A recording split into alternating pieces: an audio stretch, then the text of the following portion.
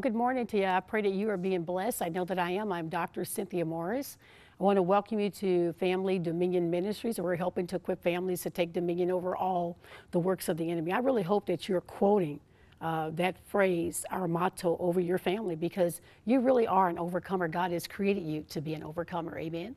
So we are talking about bringing our thoughts, our words, and our actions into submission to the will of God. Amen. And I tell you, I don't just teach this. I really strive to walk out the things that I teach. Matter of fact, people that are in ministry, we're held to a much higher standard. The folks that are in the fivefold ministries, we're held to a much higher standard.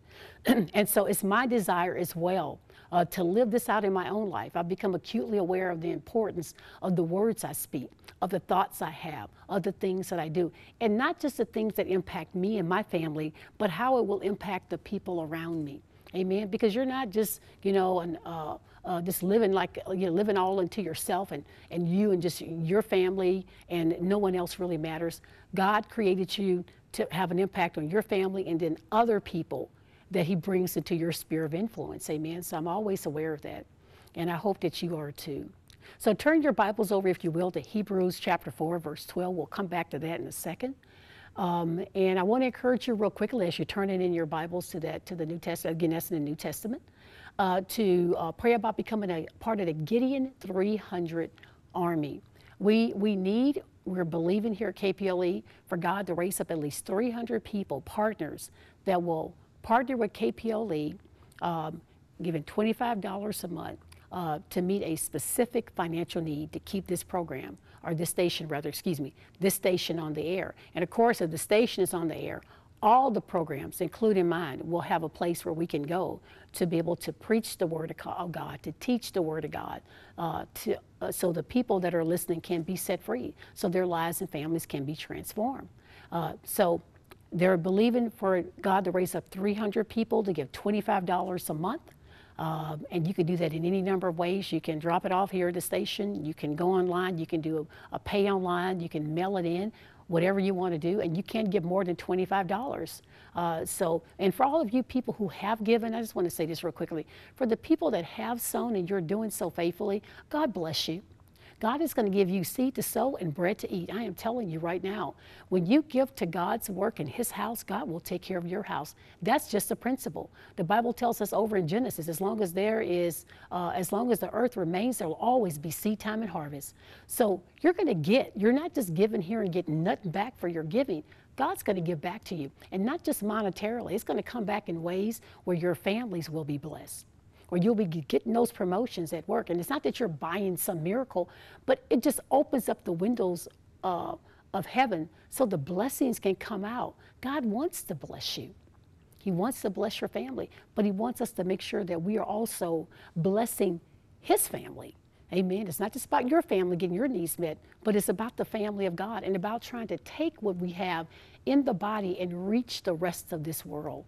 Because we have a huge responsibility, the Great Commission, to get the word out, to preach the gospel to every creature, And so it takes people and it takes money to do that. So God bless you for giving. Thank you, pastors, for partnering with KPLE and for encouraging your congregation to do likewise. May your church body grow and flourish because of the generosity of your heart as well. So God bless you.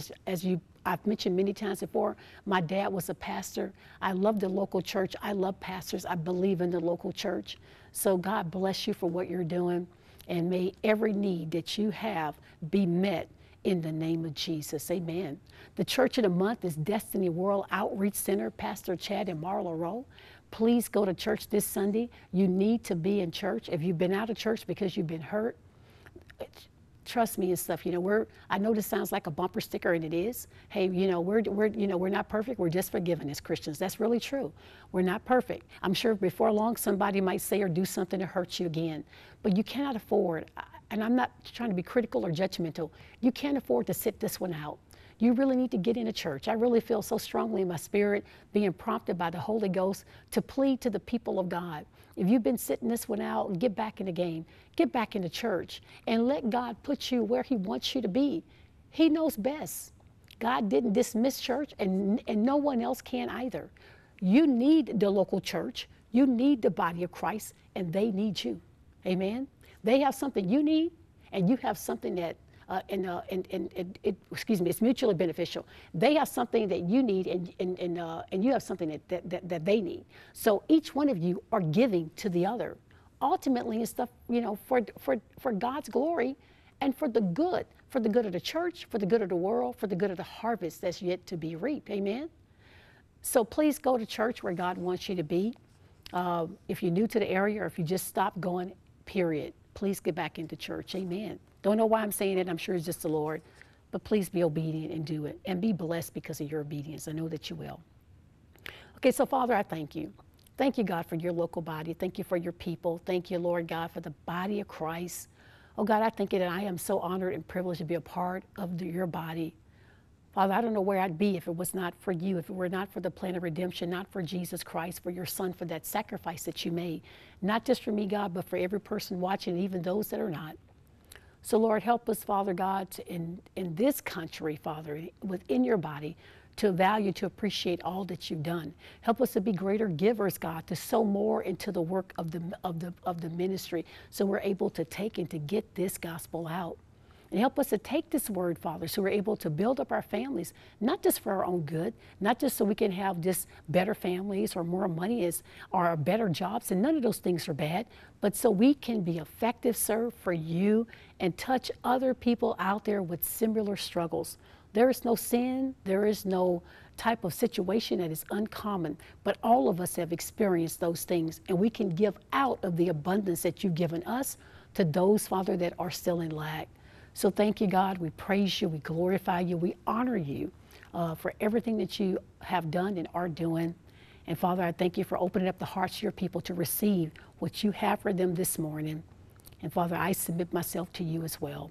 In Jesus' name, sir, I pray. Amen. Amen. So with the little bit of time that we have left, I'll try to get through as much as I can. And again, we're talking about words, thoughts, and actions. So we're focusing more on thoughts, amen, and how we're to submit our thoughts to the word, to the will and the word of God. And submission, again, as we talked about earlier, it's an attitude and it's an action. Get that? I really want you to internalize that. It's an attitude, it's an action. I mean, you can do something, but your heart is not in it. So that means that you got a bad attitude. Or you can have a good attitude and not do it. And both of those and stuff are really like non-starters. Your attitude's got to be right, and the actions have to correspond with the attitude. And God wants you to submit. He wants you to give yourself completely to him. Total submission. Put up that white flag of surrender. God, I surrender. I submit to you. Everything about me, my tongue, my words, my thoughts, my actions. I want to be more like Christ. I want to walk like he did. I want to be what your word says. Not just so my family can be blessed, God, but so I, Father God, can bring honor to the kingdom of God, not reproach unto you. We represent God in this world. We are his ambassadors. The world is looking at us. And that's why we have to really diligently seek to follow after God and have God's character and nature demonstrated in who we are, in what we do, in our thoughts, and in our actions, and all of that, because people are watching. Amen.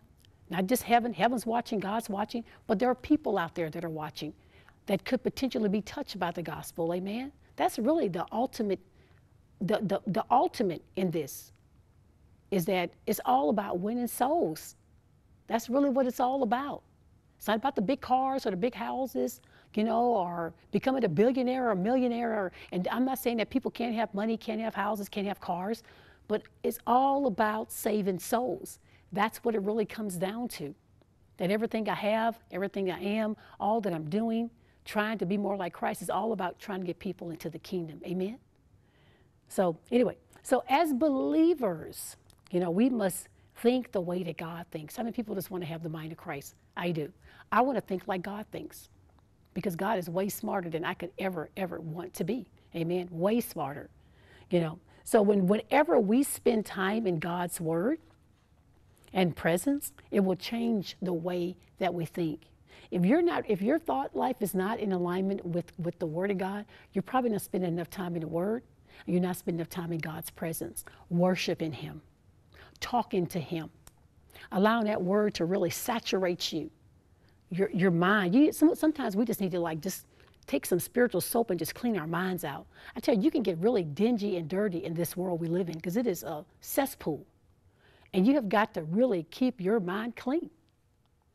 You know, because there's so much things out there that are designed to pull you down, to destroy you.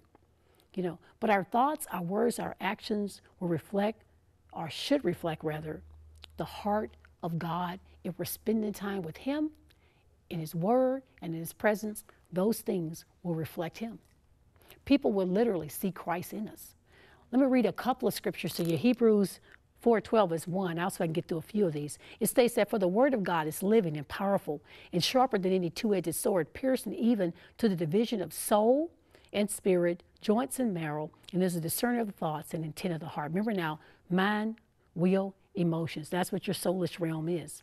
So God is able to discern our thoughts and our intentions and to show us what's good and what's bad, what's right and what's wrong, and what we need to do to bring those things, and Him in us, through us, to bring those things back into alignment.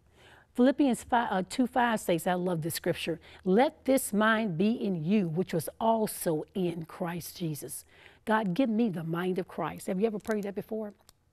God, give me Jesus' mind. Father, I want your thoughts to be my thoughts. Proverbs 16:3 states, commit your works to the Lord and your thoughts will be established. Everything going back to, Lord, it's all about you, then God will cause everything else in our lives to be in alignment with Him, with His Word, with His will. Psalm 19:59 states, I thought about my ways, reflected on my ways, and turned my feet to your testimony. Sometimes we have to look at where we are in our filthiness, and God will open up our eyes. And He'll show us how bad off we really are. And sometimes, guys, we're in bad shape. And God pulls the blinders off and we see the rut that we're in. And God is saying, you need to really change what you're doing. I didn't create you for this. I created you for something better. Better than where you are. You don't have to stay in the pig pen. You can come up into the palace. But you're going to stay right down there because of what you're saying, what you're thinking, and what you're doing. They have you captive, you're snared, and you're caught up in your sin. Amen? So, Father, we just thank you in Jesus' name, Father God, for I just thank you daily for the plan of redemption. I thank you, God, that you made a way out. You gave us an exit out of sin. Father, you gave us an exit out of, Father God, the fall of Adam. You restored us back unto yourself. Father, help this teaching to become a revelation in people's hearts, to transform how they think, what they say, what they do, and to recognize, Father God, that everything hinges upon you and your word and how that connects to who we are as people of God. And we thank you for it. And it's in Jesus' name, so we pray. Amen. God bless you.